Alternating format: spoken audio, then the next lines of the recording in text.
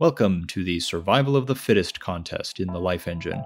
It's been a while since I've made Life Engine content, so this video is also a community update. All of these creatures were submitted by folks on Discord and have been designed to kill everything else. Here are all the names of the creatures, and below are the users that submitted them, including me. George Bush is here, the resemblance is uncanny.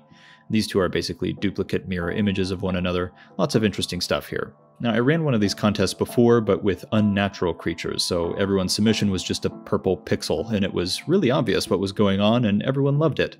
It kind of sucked, so this contest is for natural creatures only, just vanilla Life Engine organisms, and it looks a lot better.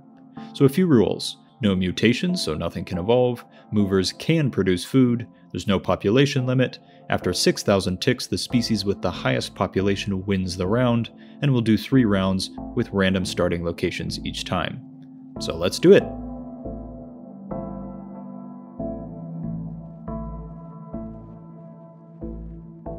We're off to a strong start. A lot of creatures, including mine, are moving producers. They have lots of green producer cells and orange mouth cells that let them make and eat a ton of food and create really dense, packed populations that can smother other species.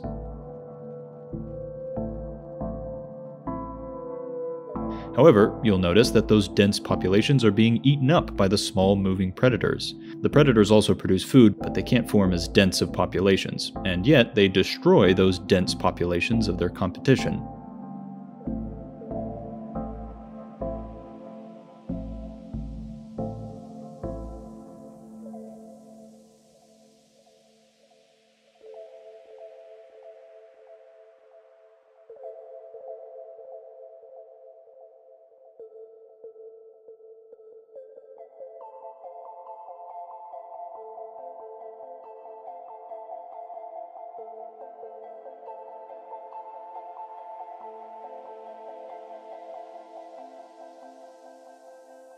And now you can see that they've paved the way for the purple armored species to spread.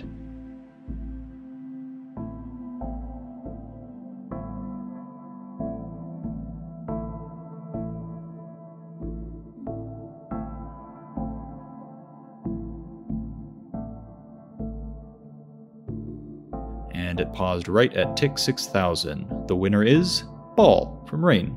It's this heavily armored, moving, producing species. Congrats! Let's move on to round 2. Now pay attention to the previous winner, Ball. It's actually trapped in its starting cell by the food. It can't eat its way out, and it has to wait for other species to break in.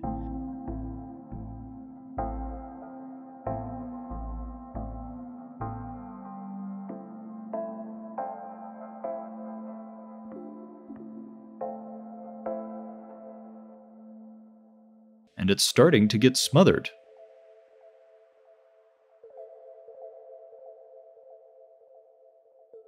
Until eventually, the predators arrive and save it. And because it's so armored, it's safe from predators, and it's able to survive with them.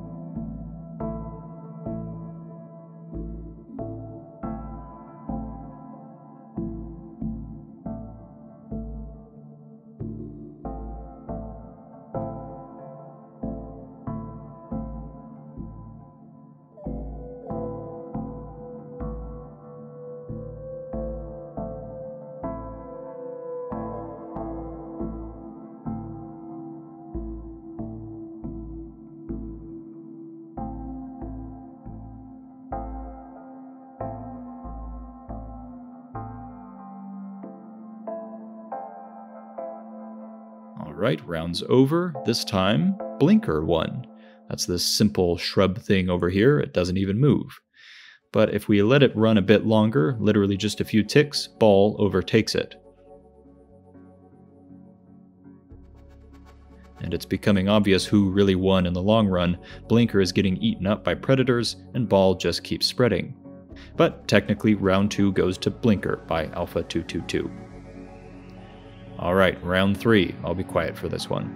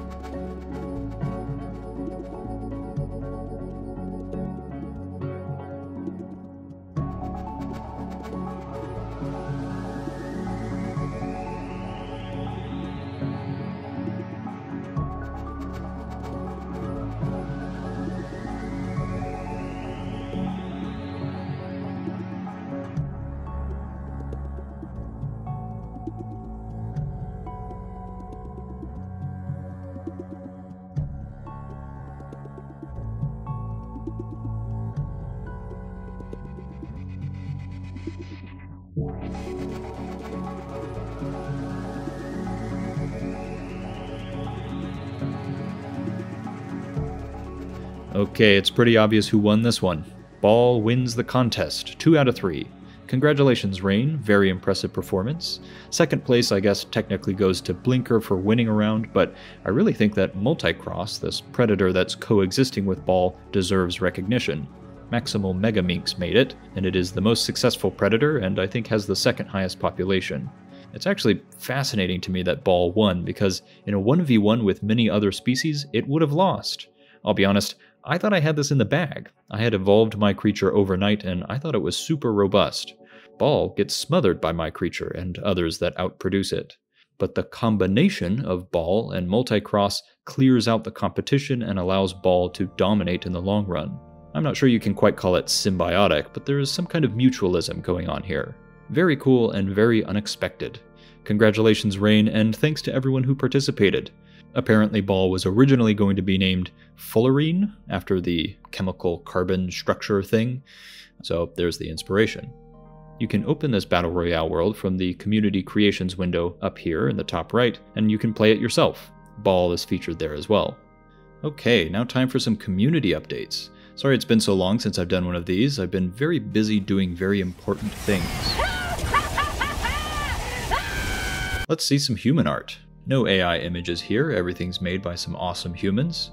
The past year there has been a ton of stuff posted by this guy, as Darcho, although there are many others.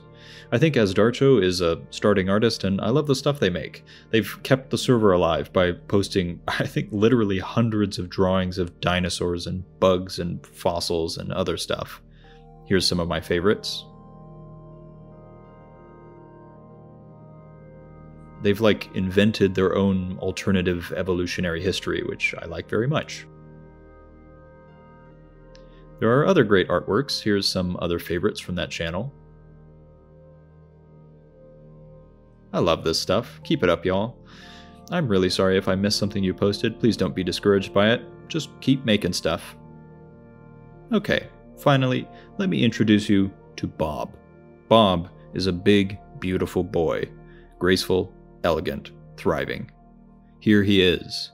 He has 10,783 cells, so big that loading him up will take a few seconds. And he was evolved completely naturally. He was not manually created.